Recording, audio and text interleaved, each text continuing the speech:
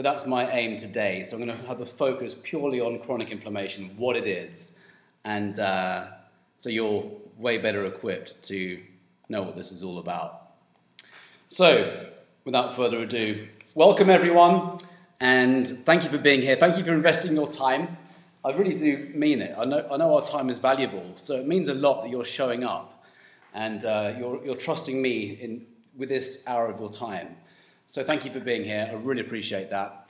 And today we're going to be talking about building resilience and what lies beneath. So last week we did talk about this, or I did talk about it a little bit, which is really about inflammation and how this impacts our immune system. So today I want to be talking about what it takes to have a strong immune system and also what compromises the immune system. So you're in a much better position to really know how to have a strong immune system and be resilient in these current times. So just for those of you who haven't been here yet, I just want to give you a very quick backstory about how I came across this information. And like many people in the holistic space, I do come with my own story. And in fact, I come with a couple of stories, one of which is my own challenge with eczema for the best part of 30 years. And when I was a kid particularly, I'd go to bed wearing these white gloves. I'd always use these steroid creams or moisturizers, or when it got really bad, I'd often take these antibiotics. My doctor would give me these antibiotics. And it would always come back, so it would never go away and just stay away. The eczema would always return.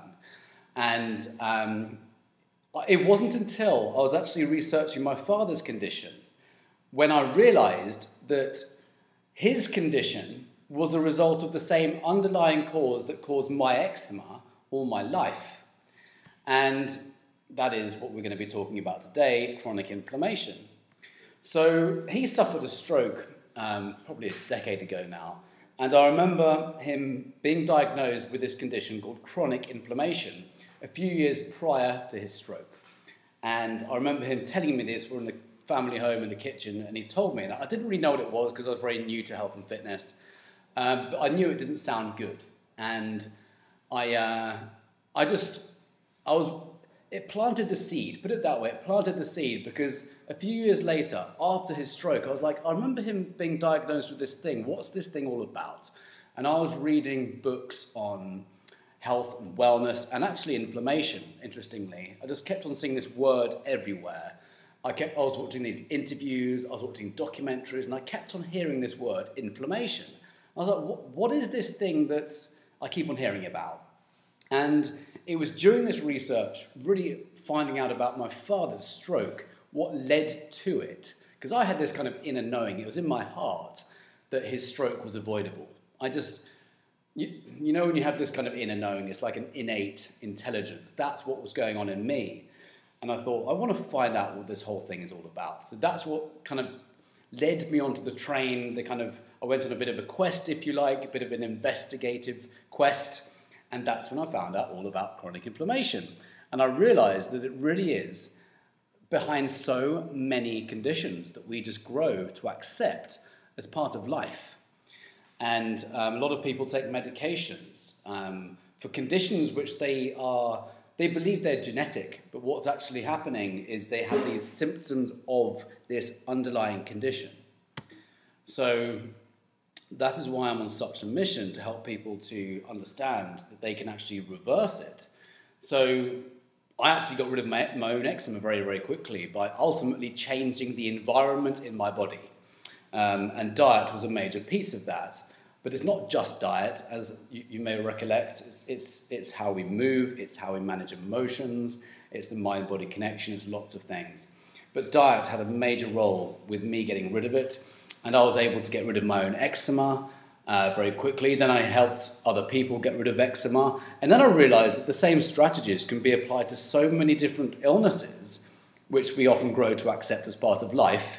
So things like type 2 diabetes and pre-diabetes, asthma. Asthma is chronic inflammation of the bronchial tubes. So when the standard of care with asthma, which is obviously very effective, the standard of care is to use a steroid inhaler, which is a localized steroid inhaler, which obviously allows us to breathe, which is a very incredible invention. The only thing is, it's not getting into the underlying cause of the asthma, which is chronic inflammation. So many people can reverse asthma by going on an anti-inflammatory protocol. I was going to say diet, but it's more than diet normally, and people can get rid of it. So I've helped people reverse, various skin conditions like eczema and psoriasis, acne, rosacea, IBS, type 2 diabetes, pre-diabetes, high blood pressure, high cholesterol, arthritis, gout, low testosterone in men. That is a symptom of chronic inflammation most of the time.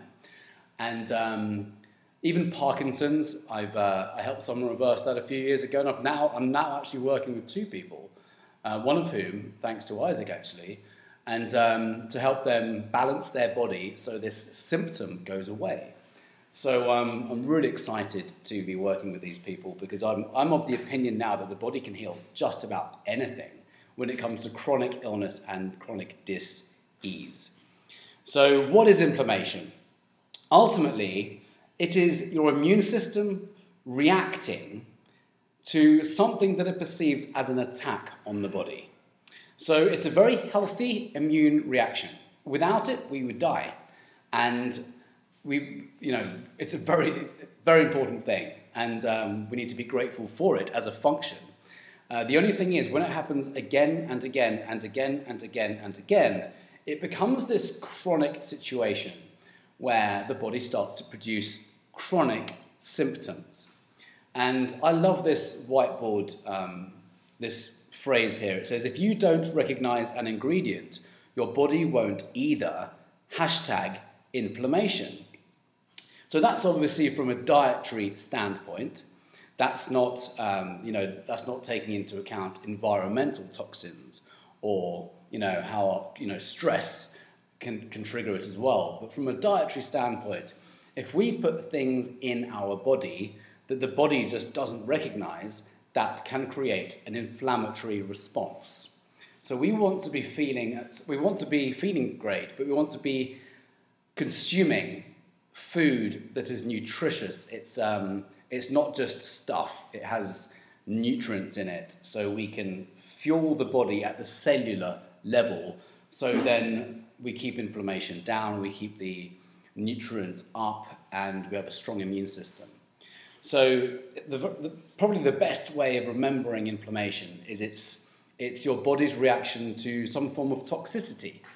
And we do live in a bit of a toxic environment now, but it's not to sound, all doom and gloom. There's lots we can do about it. We just need to be a bit more mindful about the food that we eat and what we're exposed to in the environment, and then we can create harmony in the body again. All my work for the last 5 years has ultimately been about creating harmony in the body, giving the body what it needs, taking away what's harming it, and then we can create this harmonious environment, magic in the body, and a true state of vitality. One of my definitions of vitality is being free from any illness, free from any form of pain, chronic pain anyway, free from medications. Medications are very powerful, they're very, very useful, of course. It's just when we use them consistently, that's when we're kind of missing something about the body. And that's what I want to talk to you about now. So what else might trigger inflammation? Some of the easiest things to relate to are things like chemicals, pesticides, herbicides, fungicides, insecticides. Anything that ends in "-ides" is probably not going to be recognized by your immune system. So the immune system goes, whoa, what's that? And it steps in to protect you. So it's alien. I like to think of these things as alien intruders, alien invaders. They're alien because ultimately they don't come from nature, and they're often man-made, or they're adapted. There's lots of things that that we are doing to produce, which is altering how the food is meant to be. And I'll come on to it in a second. but we want to be thinking as pure as nature allows us to live. And then that's a really good way of bringing inflammation down very quickly. So if we, for example, are eating fruits and vegetables covered in pesticides all the time, this can create a chronic inflammatory response. Oh, is someone trying to say something? Oh, just a bit of background. Yeah, if you guys can mute yourself, if you're able to, that'd be wonderful. Yes. In fact, I'm going to turn off my video to just make sure. Okay, so yeah, if we're consuming things which are covered in these pesticides or herbicides, fungicides, insecticides, these kind of things, I don't know if you've ever experienced this, but sometimes when I eat something, a form of fruit, sometimes my lips will be all kind of sore. Or, strawberries. This used to happen before I knew about this, but strawberries and berries and tomatoes, if they're not organic, my lips can actually feel tingly. And it's an indication that there's often chemicals on the surface of these things. Now, it's not to say if you can't go organic, never eat a fruit or vegetable again. We just want to be, as much as money permits, to consume the purest of food money can buy, so we have, the best kind of food. There is argument to say that it's better to have fruits and vegetables that aren't organic than not to have any at all. So that's worth noting. So don't just stop eating vegetables because they're not organic. Still consume them. It's just if you can get organic, it's always the best, because organic is free from all of these pesticides, herbicides, fungicides, insecticides, those kinds of things. So another way of looking at inflammation is how the body communicates with us that we have it. And I like to use car analogies a lot, and I do that with the human body, and you'll hear me mention it a few times today. So imagine the warning lights in your car going off. It might be an oil light or a water light or whatever it is. Flat tire, and instead of going to a mechanic, let's say it's an oil light, and instead of going to a mechanic and getting the oil checked or getting an oil change, imagine we went to, say, an electrician, and they kind of rewired the light, the dashboard, so the warning light wouldn't annoy you as much anymore.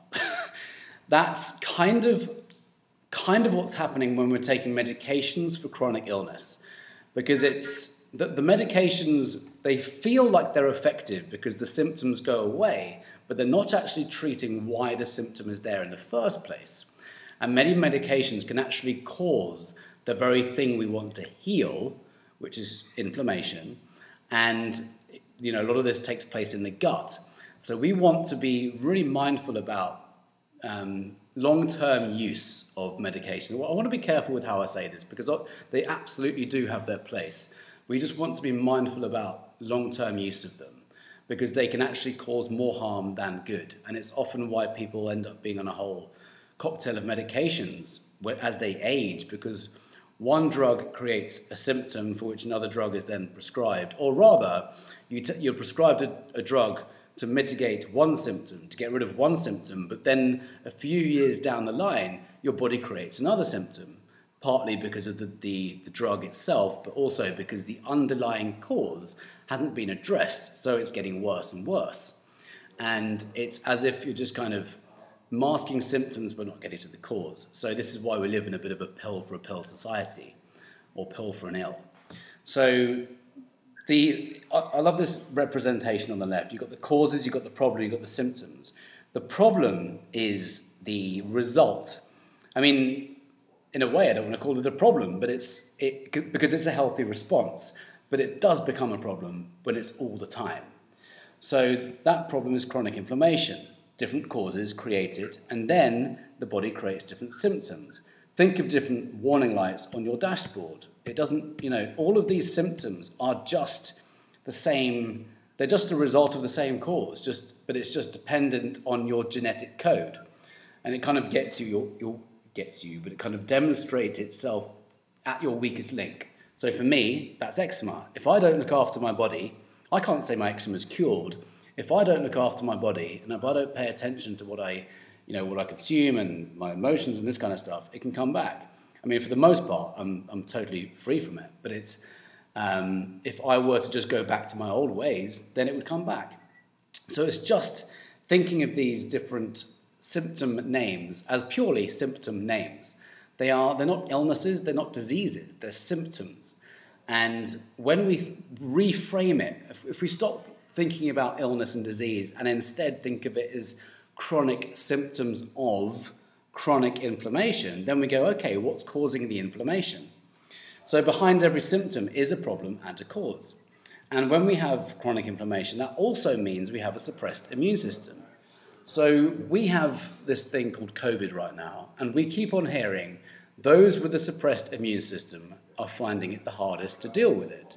So they've got something like diabetes or cancer or heart disease. But what they're not saying is that it's this immune system reaction which is actually causing it. So we want to just put ourselves in the best position, put our best feet forward right now, in my opinion, to really look after our immune system. Could you just bear with me 1 second? There's the voices in my background.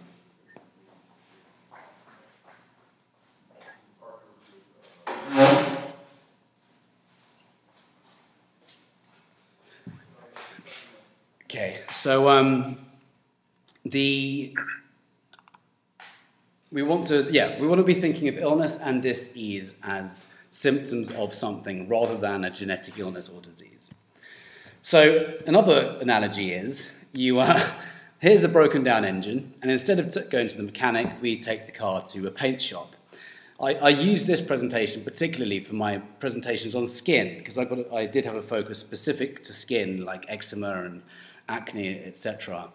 And I likened the idea of, instead of going to a mechanic, you take your car to a paint shop and you just kind of spray it down, instead of really looking into the engine and finding out what's causing the skin to demonstrate these symptoms. And then again, the other alternative is we go to an electrician to wire those the warning lights instead of going to a mechanic. So we want to be the mechanic. We want to be really going into the engine, and most of the time that really means the gut. We want to be healing the gut, and there's lots of ways to do that. So really, I'm hoping to kind of hammer this home. Symptoms are messengers. They are our best friend. They are there for a reason, and if we ignore them, and if we take medications, it's kind of missing the point about why the body presents them. So I'm on such a mission to help people to be more aware of this, because it's quite a new way of looking at it. You know, I'm not obviously the only person in holistic health who's doing it, but it's just, we're not brought up with this mentality because of what we consider as, the medicine industry. So we want to be reminding ourselves how powerful the body is in healing itself, and kind of allowing the body to communicate with us and then taking action. So there it is. It's basically symptoms of inflammation. That's what we have. So as a recap, we have the immune system protecting you. You've got causes, and the causes typically are two main categories. We have toxins and we have trauma. Trauma is also considered, or another word might be trapped emotions. And this is a big thing right now, and right now it's a big thing anyway. And this is one of the main focuses I help people with, actually, because we actually store emotions in the body. There's a slogan that says, "The organs weep the tears, the eyes never shed." And what that means is we actually store these emotions in the body, like electromagnetic bundles of energy. We are these electromagnetic beings, and these emotions can get stored in the body, and they actually prevent the flow of electricity, actually, but I'm not going to go into that in this particular presentation. I've done that in the last 2 presentations actually, but I wanted to keep this one more simple. But if you can just think of emotions and chronic stress causing an inflammatory response, that's all we need to know.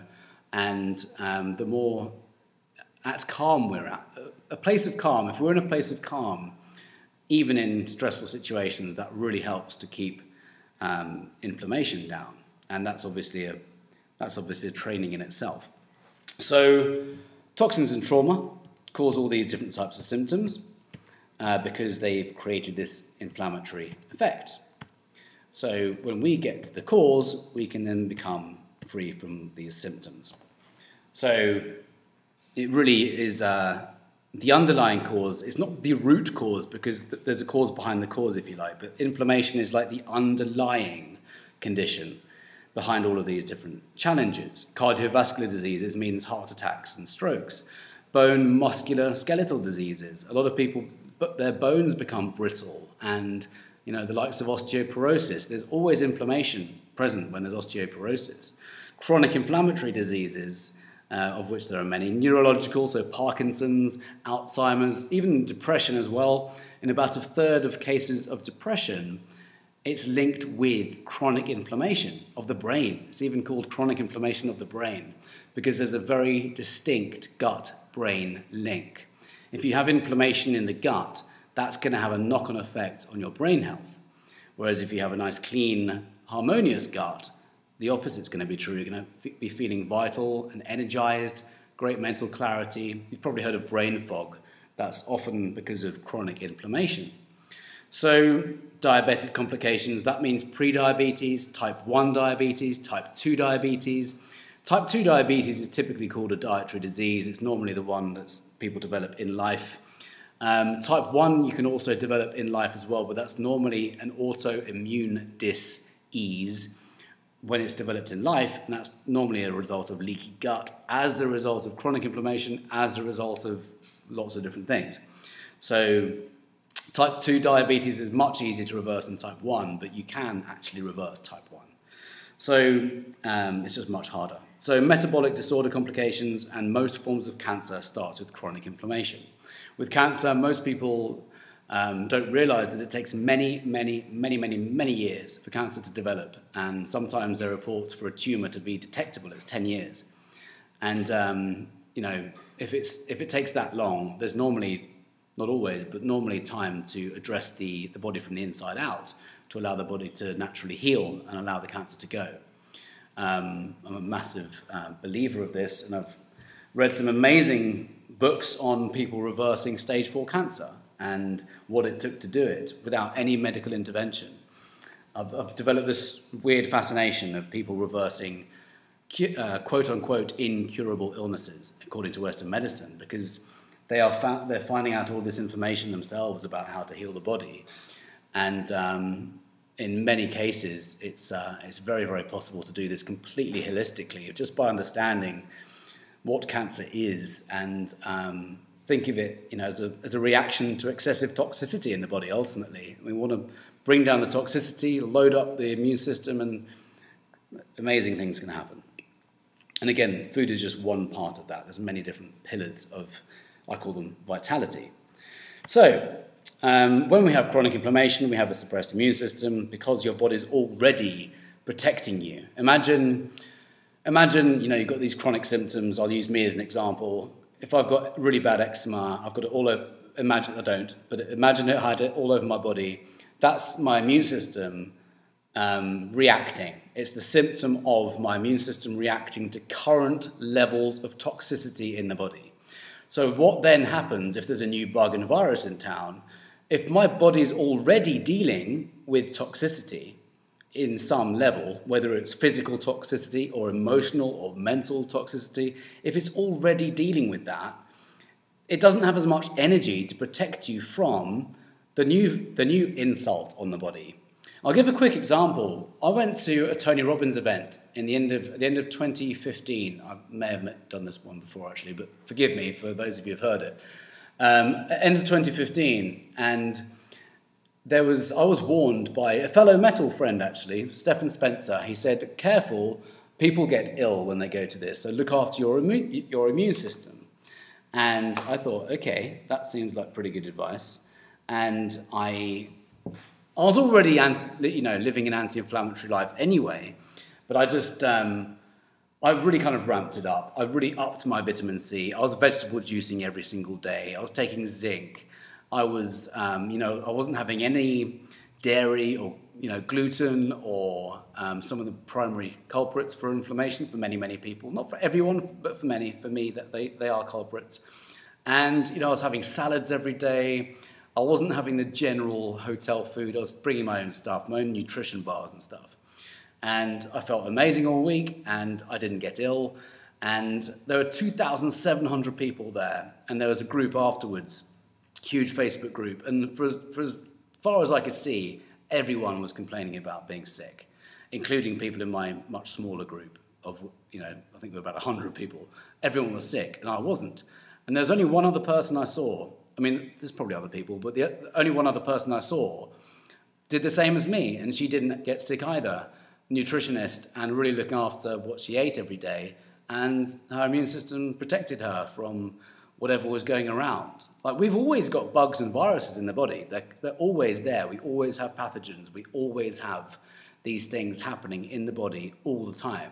It's just a matter of whether our immune system is strong or not to protect us from a potential threat, whether it's a bug or a virus or whatever it is. So I hope that's clear. I didn't give that example to kind of show off and go, hey, look at me, how cool. I just want to share that example because when the immune system is strong, we are in so much better stead to protect ourselves. And that's why many people, I interviewed Eric Edmeades on my podcast about a month ago after he actually presented at Metal. And he gave a statistic, and I think it's between 60 and 70% he quoted, of people are asymptomatic when they have COVID. So their body doesn't even show any symptoms. 60 to 70%. Tony Robbins did a review, he interviewed a number of doctors, and he quoted 98% of people, he's pretty well connected and he's talking to some brilliant minds in this space. He said 98% of people are either asymptomatic or they have very mild symptoms. So in only 2% of people who get it, they have a reaction, and I think it's something like less than 0.2% of people, that's basically our risk for something severe happening. So we have a very, very, very low risk to this if we look after our body. I just see a hand go up. Vitamin D, yes, Harry, absolutely. Since you've said that, I'll give you a quick example about something I shared in the community, the metal community recently. One of my friends had very bad symptoms of COVID, respiratory symptoms, and we FaceTimed, and she was really struggling to breathe. And I said, hey, I've heard in my circle that vitamin C IV is really effective for getting rid of these symptoms. The symptoms are basically respiratory. It's as if the cells can't get enough oxygen as well. So it's not necessarily the lungs at fault. It's that the cells aren't getting enough oxygen, which is why going on the ventilator has a pretty poor outcome, actually. It's the cells under-oxygenated. It's not the lungs not working, if that makes any sense. This is my understanding, by the way. I'm not a doctor. I'm not a medical professional. My understanding is it's the cells under-oxygenated. It's like they can't get enough oxygen into the cells. So why does that happen? Because of some kind of conflict, insult onto the body. So she was really struggling, and I suggested that she looked into vitamin C IV or vitamin C IV, and I shared with her a reference from Dr. McCullough. I found this article on vitamin C IV and also ozone therapy, and 2 days later she called me and she said, Neil, I'm totally better. You've saved my life. And I was like, oh my God, wow, that's awesome. I mean, I obviously didn't save her life. I just recommended her to read an article. She took action, and she obviously did it herself. But when, the body is so strong when we look after it. And I have heard that vitamin C is one of it sounds so simple, but IV vitamin C is mega dosage straight into your veins. And it doesn't have to go via the digestive tract. Some people find it hard to absorb certain nutrients. So this goes straight into the veins, and for her, it was remarkably effective. Ozone therapy, it's getting so much oxygen into your veins that you can, become much more resilient. So there's lots of incredibly effective natural ways to protect ourselves from this latest thing. And, one of those is to keep inflammation right down and make sure the body's strong. So she's very grateful for that. And she then started sharing with me articles or news bulletins on naturopathic doctors being targeted by the FDA for making claims about helping people with COVID with intravenous therapy, meaning vitamin C and zinc and D and whatever else. D is we get from the sunlight predominantly, but you can take it as a supplement as well. But for some reason, that's happening. So I interviewed a naturopathic doctor about a few days later, actually. So that's on my podcast as well, about people, how she's helping people with these symptoms. But she can't make any claims. All she can say is, this is good for the immune system. She can't make any claims about COVID, nothing like that. So I just want to share that with you. Ultimately, everything's about doing our own research into this stuff. I just want to kind of present that to you so at least you have that knowledge so you can share it with those you love, you care about, and, check out some of the functional medicine doctors talking about it. It's very real, but no one can make any claims. So thank you for saying that, Harry. Vitamin C definitely is very important. Sorry, vitamin D, very, very important. And grounding, I've talked about grounding before, just walking around bare feet and sleeping with grounding sheets is incredible. It's very good for the electrical systems. So, next part, what else might your human body not recognize? And I just thought I'd bring this in here because it's quite an interesting one. An important question to ask is, am I a human or a baby cow? For most of my life, I drank breakfast. For breakfast, I'd have milk with my cereal and lots of cheese, and it was really, I didn't think there's anything wrong with it because I was told it's good for your bones, calcium gives you strong bones.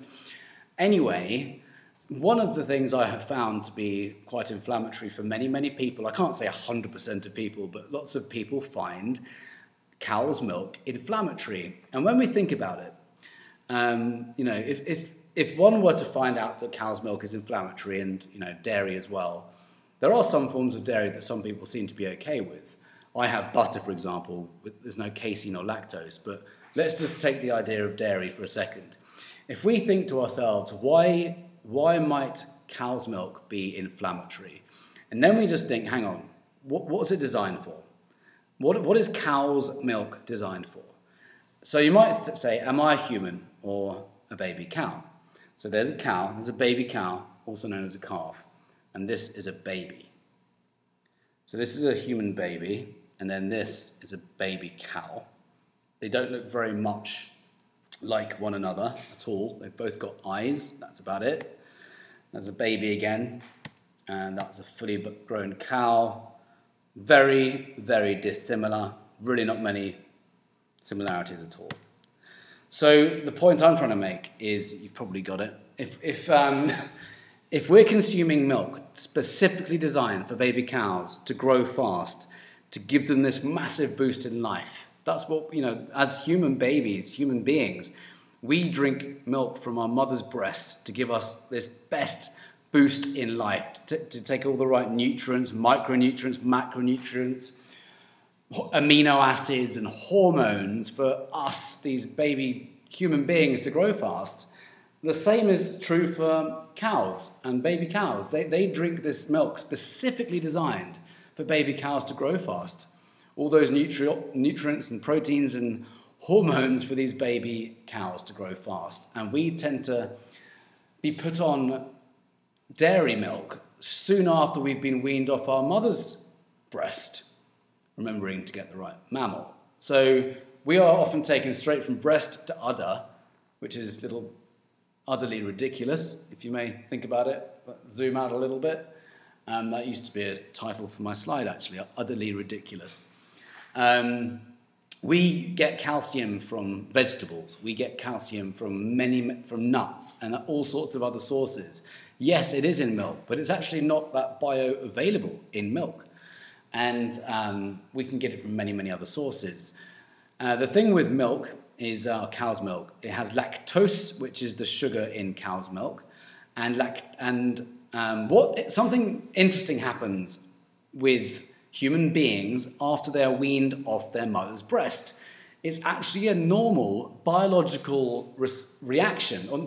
Sorry, it's not a reaction, it's a process. It's a normal biological process for the human body to lose the enzyme called lactase, which breaks down the lactose, which is the sugar in our mother's milk.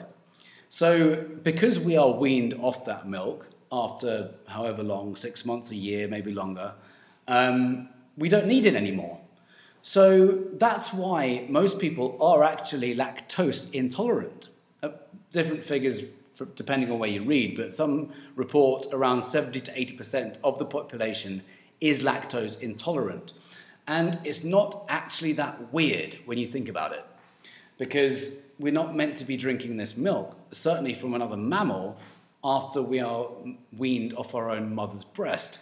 And it is a bit weird when we think about it. It's almost more weird to be tolerant to it, because that means that we've kept this enzyme which we're not meant to have.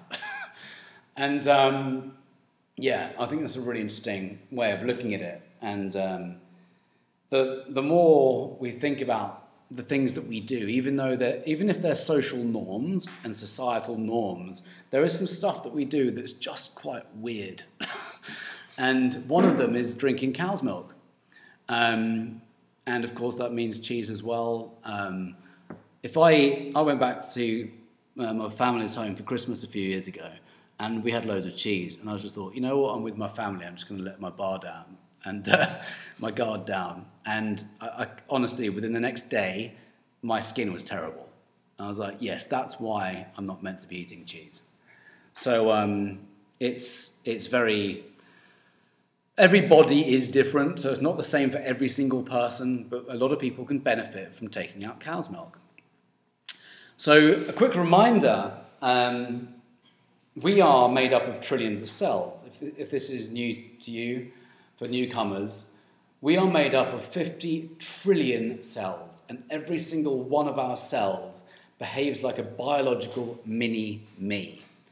And they have exactly the same functions as we do as humans. And every one of these cells makes up a muscle or bone or joint or ligament or organ or anything in the body. We are made up of cells. So they behave like a biological mini-me. And, you know, functions might be hormonal functions, endocrine, digestive, lymphatic. It's all the same. Lymphatic's like your waste disposal unit. I'll come on to that in a second.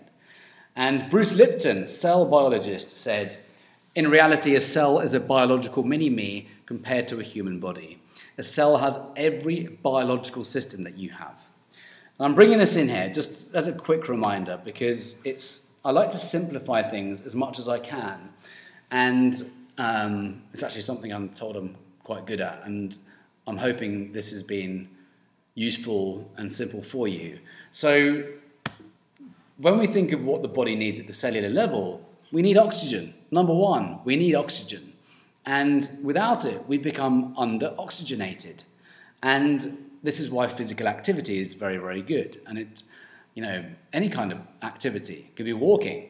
It can be anything. Dancing, playing bowls, whatever it is. But just being active is very important to get oxygen pumping around the body.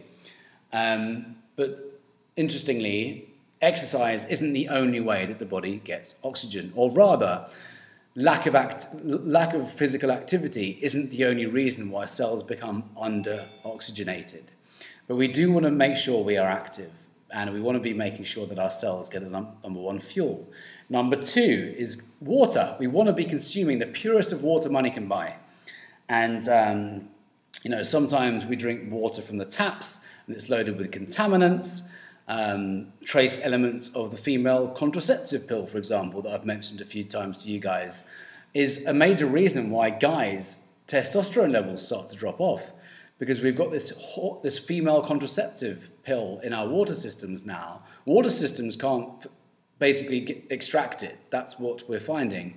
And there are lakes and rivers in the UK, Florida, various countries around the world where marine life is feminizing, like male fish are growing eggs in lakes and rivers.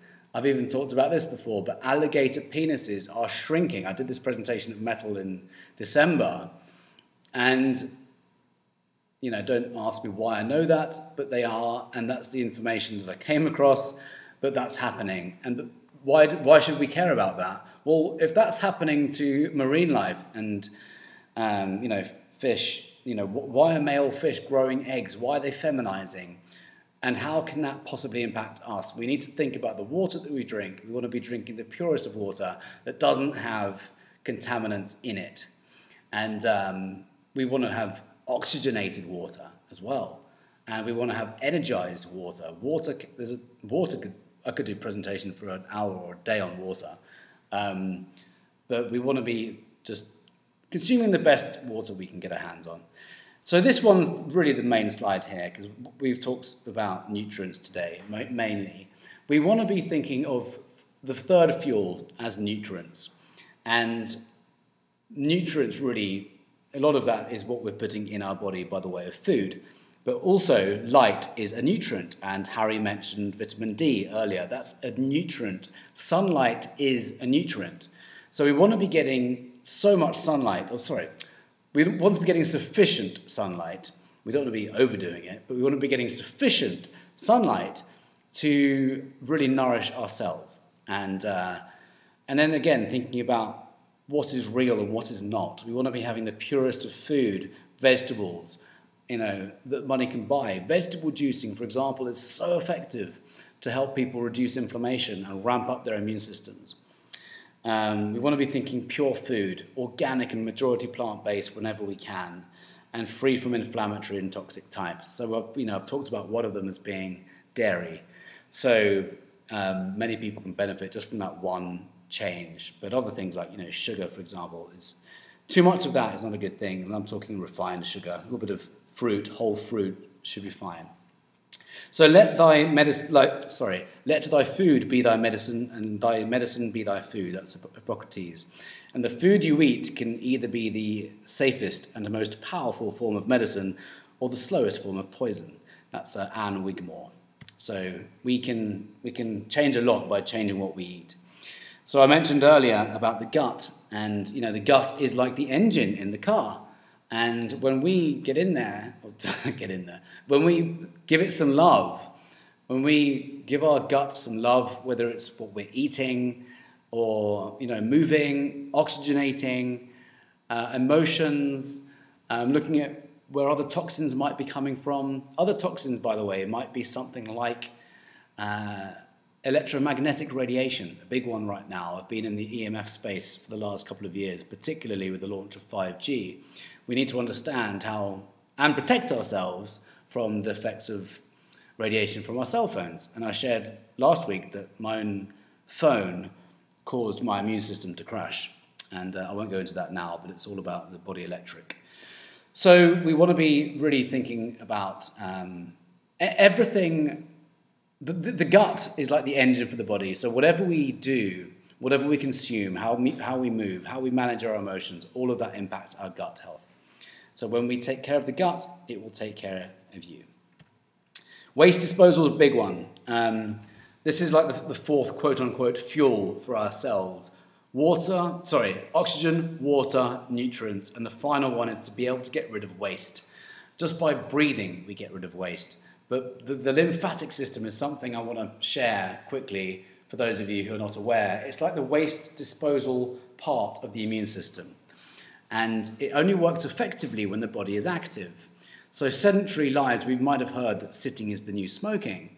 It's so true, because when we're not getting enough movement, the lymphatic system doesn't work very well. It requires the body to move. It requires physical activity, and it requires to warm up ever so slightly because of the fluid that the lymph fluid is. And, you know, we expel it from various parts of our body, like under our arms, we all know that happens. And, you know, through pores in our skin, all over. By the way, this is one reason why not to use antiperspirant deodorant, because it's like putting a cork in your exhaust pipe.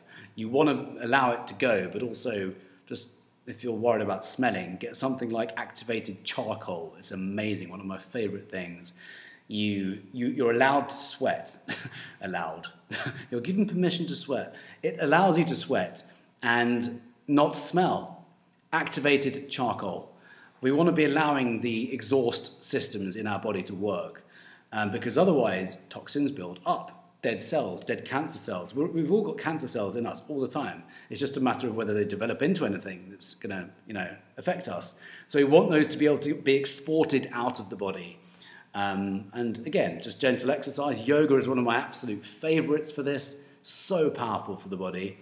But yeah, all of these different organs or systems here on the right are ways to get rid of dead products and waste and toxins. So you've got the blood, you've got the lymph, you've got the liver, gallbladder, kidneys, intestines, all of that gets rid of stuff. But the main one I want to draw your attention to is the lymphatic system, because, yeah, sedentary lives isn't doing people any favours. And then the final part of this is looking after our thoughts and our emotions. So this is like the governor for our cells. How we think and how we feel on a day-to-day basis, on an hourly basis, on a minute basis is impacting our biology. And this is where a lot of my focus for my work is going now. It's how our thoughts and beliefs are the language of the mind, feelings and emotions are the language of the body. What actually happens is a thought or a belief triggers an emotion, which triggers a cascade of chemicals and hormones in the body and your own pharmacy. This is how the placebo effect works, and this is how the opposite of the placebo effect works, which is called the nocebo effect. So the nocebo effect is the negative version of placebo, which shows what the mind can do if we believe certain things. And if we believe we have an incurable illness, for example, that's not a good thing. So we want to be flipping the nocebo whenever we can, catching ourselves if we're ever thinking negatively about our health, or if we start repeating the same thoughts and emotions, etc., can literally trigger the nocebo effect. So flip the nocebo, think about the placebo, and we can create harmony in the body again. So I always work across these four pillars: the physical, mental, emotional, and the spiritual. And we can create real magic in the body when we have harmony across these four pillars. I've just seen someone raise a hand. Oh, James saying he'd like to stay towards the end for the rest. Sorry to see you go. There will be a replay, yes. I think he's gone. So that is the end of this presentation, everyone. And I'm now going to turn my video back on and make it interactive. So, who has something they'd like to raise? Hi Neil, this is Michael. Hey Michael. Great presentation. I really enjoyed it and love your work. Oh, thank you. So, a few questions, but what was that quote you read for Anne Wigmore? The food you eat can either be the most powerful form of medicine or the slowest form of poison. Wow. I got her book right here. Oh, no way. Brilliant. The Hippocrates diet. Love it. Yeah. So here's a question around milk and meat. So I've been following a yoga training and trying to reduce my meat consumption. And first of all, I'm all with you on the dairy. But, you know, in some of the ancient traditions, they promote vegetarianism, but, you know, allow eating dairy. So, you know, if you had to pick, like, eliminating meat, but still eating dairy, can you speak a little bit? I would take the dairy out and keep the meat in, personally. I'm a fan of paleo, which basically means I think it's a very anti-inflammatory way of living, and I've helped people, a lot of people, reverse illness with a paleo diet. So meaning you take the dairy out, you can keep the meat, you can keep the fish, you can keep the eggs if you're not intolerant to eggs. Some people are intolerant to eggs, but many people aren't. I live on them. I've got one here, in fact. That's weird. So, yeah, I'm actually a fan of. I don't think meat's the main problem. I think too much of it is unnecessary. Even a little bit of red meat every now and again, I don't think is such a bad thing. So, I'd say bring it down. But if I were to pick between them, I would say lose the dairy, keep the meat. Okay, and I've been struggling with HPV for a while, plantar's warts. Yeah? And I'm hearing it's really, a lot of it is inflammation, so just taking out the things that cause inflammation. Yeah, for sure. I mean, to get rid of HPV itself requires something much more bespoke, I would say, than this. But definitely anything in the body, basically inflammation in the body makes anything worse. So whilst inflammation won't get rid of whilst getting rid of inflammation won't get rid of the HPV, it's going to be very effective at reducing symptoms of the HPV. But you can get rid of HPV, and I know people have done it.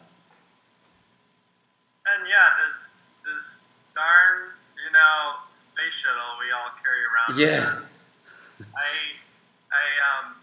I've gone so far as to turn off the main power breaker in my home in Colorado, and I've lived without any cell service, without any EMFs.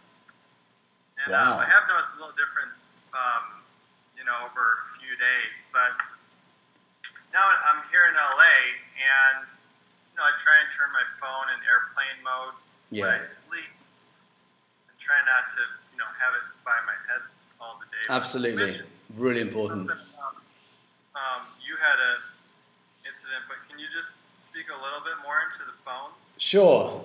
So I used to hold my phone here, and I was emitting obviously the radiation to that side of my face. And what happened was I got a cold. It was in 2017. I was in LA, living a very healthy life, and I got a cold, and I couldn't get rid of it for about a month. I still had a cold, and I was like, what is going on? I never get sick. Why can't I get rid of this cold? So I went to go and see a kinesiologist, and he muscle tested me, and he found out that, or he told me that 3 teeth here had become depolarized. What that meant was that these teeth had flipped polarity, because our teeth are like circuit breakers in the body. Every electrical system passes through our teeth. And we have 6 different main circuits with different organs on different circuits. This is, by the way, why I think we can reverse engineer any illness, because you can find out which circuits are compromised with electrical equipment and find out how to get it firing again to get the voltage back up again. So what happened with me is 3 teeth. He was very specific with the teeth. They'd become depolarized, and he told me these are connected to my immune system, basically my gut. 70 to 80% of the immune system is like the large intestine. And he used lasers on my teeth to change the polarity again. And he also shone the lasers on my car. He directed the lasers on my phone. It was really weird, because this is all brand new to me. Back in 2017, the electrical body stuff was quite new. So he said, this is what's happened. And he just used lasers, and then my immune system was back to normal within a few days. And my cold went away. So he says this is happening with so many people in their cell phones, because they're like this. You've got the radiation right next to your face. When I'm on the phone now, I'm normally like this, at least. Or I have my air tube earphones which they don't even allow the electricity to come up the wire, so that there's air in between. 2 seconds. So I use these earphones, which they basically stop the electricity coming from the phone into my ears. So, and by the way, those Apple iPhone, what are they called? AirPods, worst invention ever. We don't want to be having Bluetooth devices in our ear. There's not even any skull to protect us. So a lot of people, in fact, they've shown studies of the radiation from those earpods as if you've got your head against a microwave like this. That's how intense the EMFs are from those Apple Bluetooth. You know the ones I'm talking about. Yeah. So yeah, that's what happened with my immune system, and that's what got me into Body Electric. Oh, thanks. Leo, I have a question in regards to milk. So many people in tradition and cultures go back centuries where they consume dairy and cheese, and it's always been in the diet. Would you say that, would you say that having it in the diet for so long makes their body more adaptable to the, to the ingredients of the milk? Yes. And then when you say yeah. that out of, would take that out of your system to where it would make you more susceptible to inflammation if you reintroduced it? You've raised 2 really good points, because the body definitely does become more adaptive. It adapts to these things. However, that's how intelligent the body is.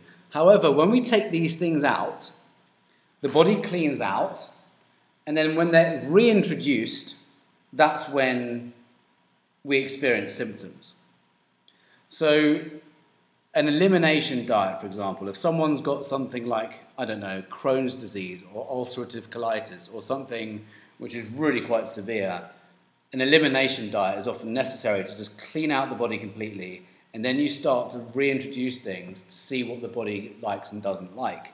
And once the body is cleaned out, it tells you very quickly. Like if I have gluten now, which is another, one of these things for many people, culprits. If I have gluten, I normally get bloated, and depending, of course, on the quality of the grain. If you're in Italy and you have the purest of grain that money can buy, and it's from these ancient pure sources, you might be fine, or I might be fine.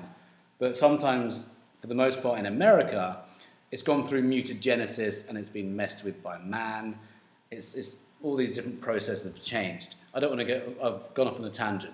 Coming back to your original question, culture and how we've been brought up is a big thing. And there's a woman called Paleo Boss Lady, and I met her in the Bulletproof Cafe in Santa Monica, and we had this very discussion because she has Italian roots, so brought up on pasta and pizza.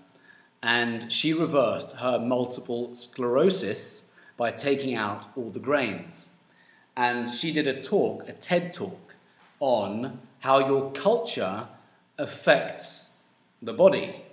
So whilst many people might be absolutely fine, if someone were to get something like multiple sclerosis, it's definitely worth paying attention to things that have become a social norm, which aren't so much a biological norm. Or looking at what's happened to the food chain for it to become bastardized. In America, they've bastardized a lot of food. By the way, I love America and I spent a lot of my time there. That's not the point of this. But something has been done to our food chain in America. And, gluten, soy, cottonseed, corn, they've been messed with. And a lot of people can benefit from just taking them out and just going pure again. So, yeah, in terms of social and cultural upbringings, I can definitely see where the friction comes to change. But if someone has a really inflammatory condition, it's definitely worth looking into. I've got Italian friends who are very stubborn, and I'm like, well, do you want your arthritis, or do you want to continue to eat the pasta? I mean, it's up to you. I mean, do you want to heal or continue to eat pasta? So it is a good question, because it can create resistance in people.